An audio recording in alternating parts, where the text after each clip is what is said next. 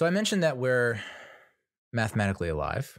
We are not completely eliminated from playoff contention. The New York Football Giants are still in the hunt. They're still in the playoff picture for the NFC.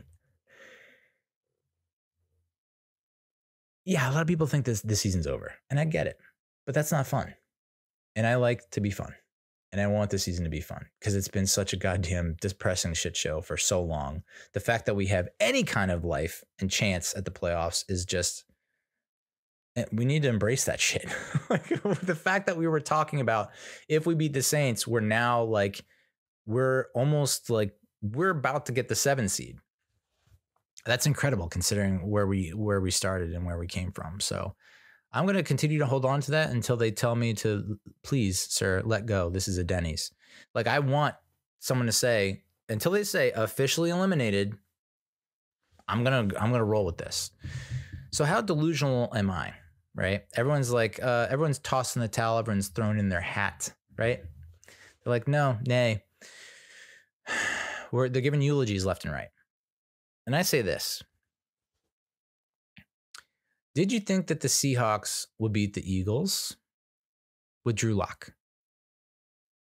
Maybe. Eagles are winless in Seattle. I think they're like 0-10, 0-7 or something like that. Jalen Hurts had some kind of illness, had to fly in a completely separate flight than the rest of the team. Darius Slay was out. Cam Jurgens is out. It was rainy. Who's to say that doesn't happen again next week? Sure, the Rams have looked really good against some really good teams. Beat the fuck out of the Browns.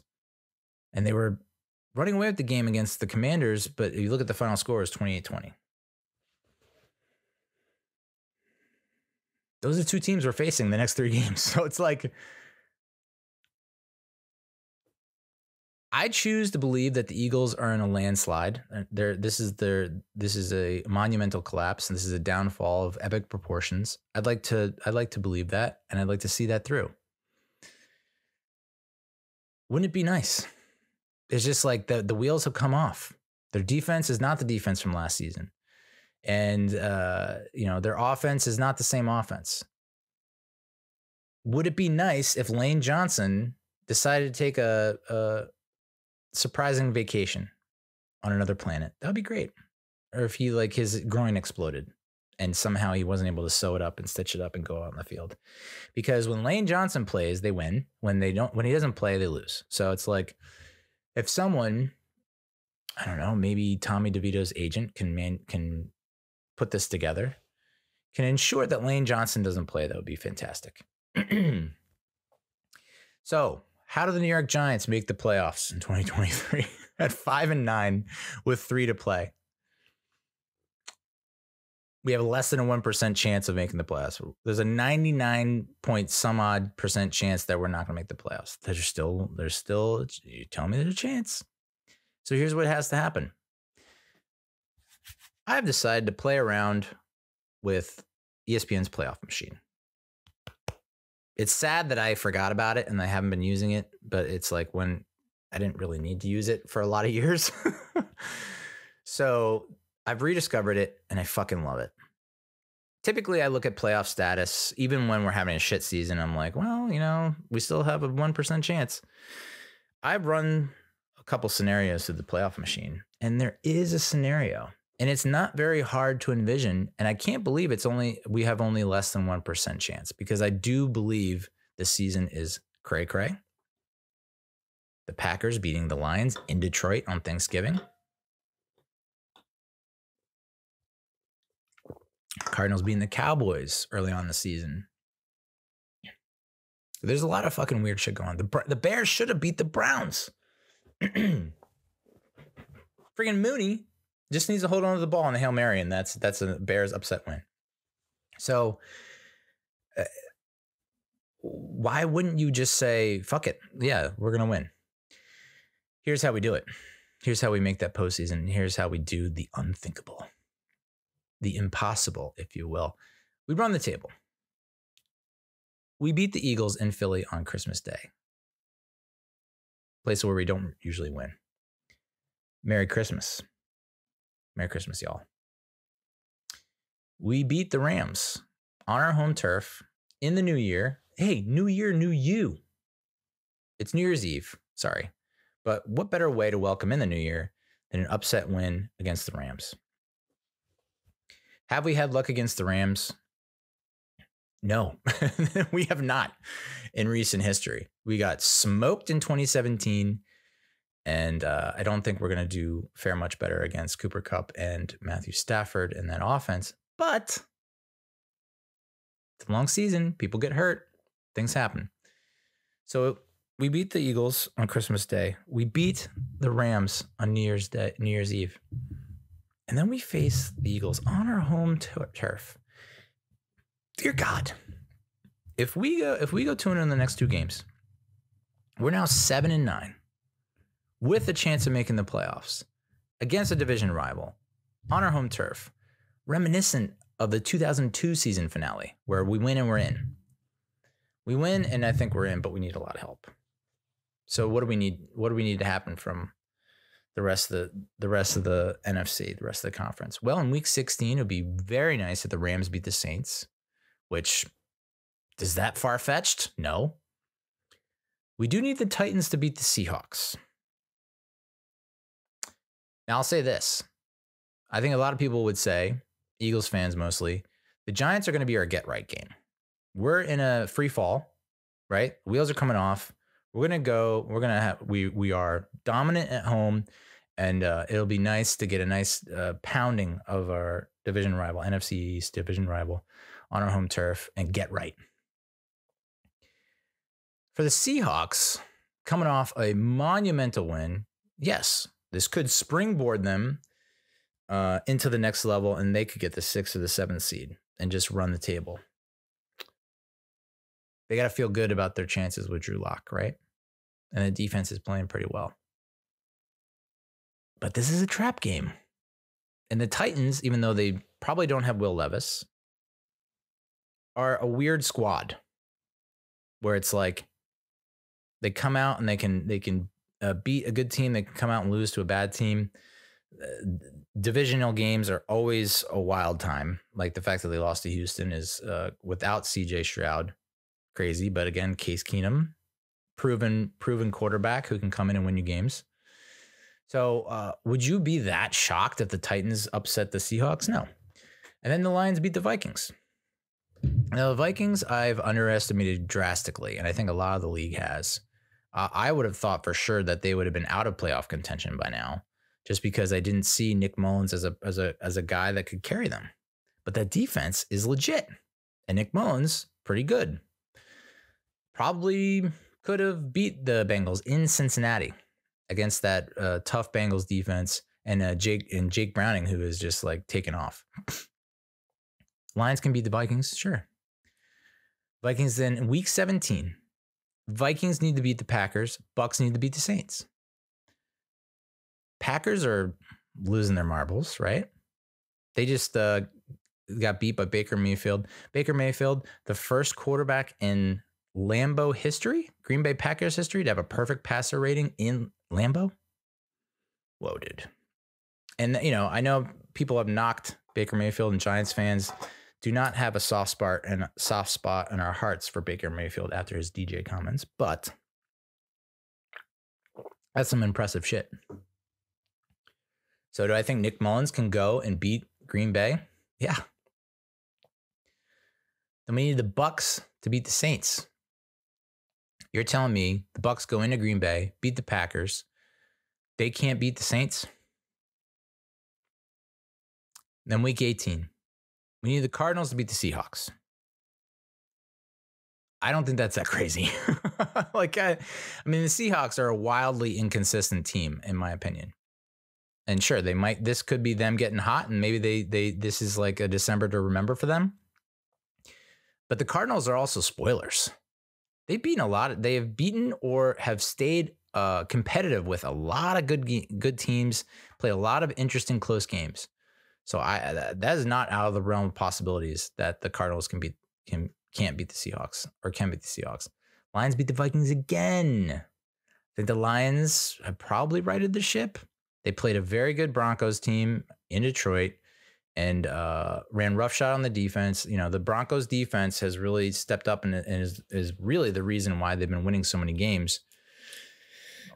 So maybe that was the get right game for the Lions. And, you know, Dan Campbell was pretty miffed after the previous week's loss and said he was gonna light a fire, and I think he did, and I think so now it looks like they're on the up and up. So I think it's a close game, but I think the Lions can sweep the Vikings. They take the division. The Niners beat the Rams, right? And that might come into question, right? Because if that's the season finale, and if the 49ers have that number 1 seed locked up and the Rams are playing for a playoff spot, that's where it can get tricky, where it's like, okay, Niners are going to sit everyone. Rams are going to like run up the score. And so that's that. Hopefully that doesn't happen. And then the Bears beat the Packers.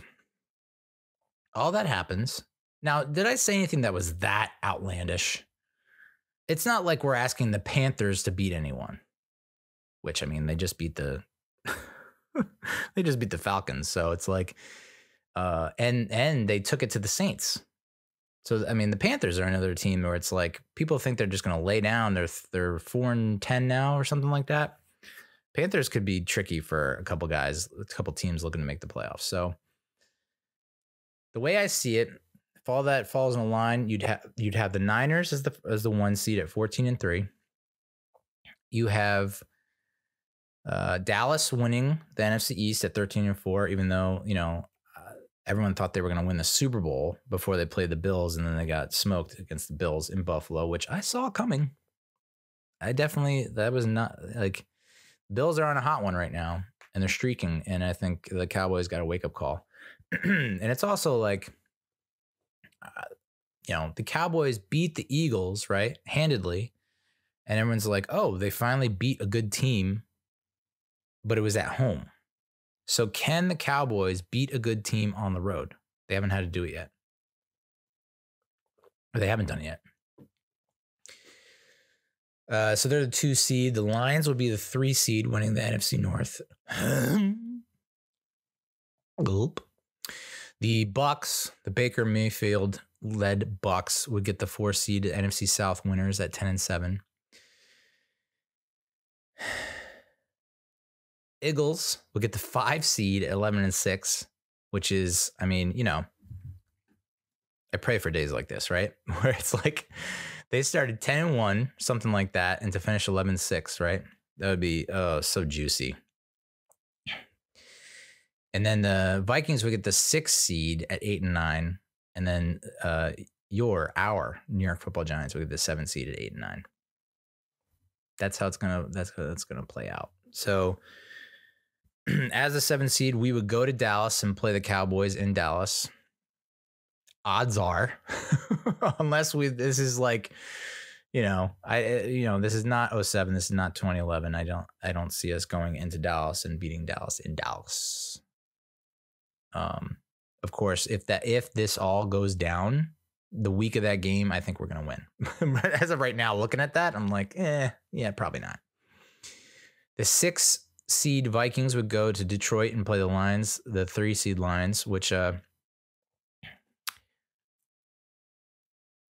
got a weird feeling that, okay, the Vikings stick it to the Lions in their 2 regular season matchups. They face them 2 of the last 3 games. They lose both of those games, but then they go into Detroit, and I think they might pull out the upset. And I hate to say it because I want Detroit to go far. I really want the Lions to. I wish they would. I don't know how they would take down the 49ers unless, you know, Brock Purdy gets hurt or Debo gets hurt or McCaffrey gets hurt or Kittle gets hurt. But I mean, that was my hope, was that the Lions would be our NFC representative in the Super Bowl. That would be so sweet. But yeah, I could very easily see them losing to the Vikings in the wild card. And then the 5 seed Eagles go to Tampa Bay to play the Buccaneers, the 4 seed Buccaneers, which even despite an atrocious end to the season for Philadelphia, where they finished like 1-5 or something like that. Woof. I think it's a close game, but I do think the Eagles pull it out. So, and that's my delusional take on how the Giants can make the playoffs. There's 3 games left and a lot. I mean, dude, the NFL is a roller coaster week to week. Anyone who can predict, like, no one's predicted a lot of the shit's happening. You think people thought that Joe Flacco was going to come back and lead the Browns and be playing out of his mind for the Browns and leading them, leading the charge there? Like, was not on the roster not on a NFL roster for 3 months. So, yeah, that's how I see it. So Chicago would finish 8-9 in this scenario. Chicago finishes 8-9, which is pretty respectable. The Rams are 8-9, the Seahawks are 8-9, and the Saints would be 8-9. So I kind of looked into the tiebreakers because I'm like, how the hell? Because I always thought it was head to head, and it was like, well, we didn't play. We lost the Seahawks, but we beat the Rams, and we lost the Saints, and we didn't face the Bears. So my guess is that we would have a better conference record because as of right now, we have 4 conference wins. And if we run the table, that's 3 more NFC teams. So the Rams, we would leapfrog, we would get the head-to-head on them. And we'd also own the head-to-head on Philadelphia, even though that's not a tiebreaker.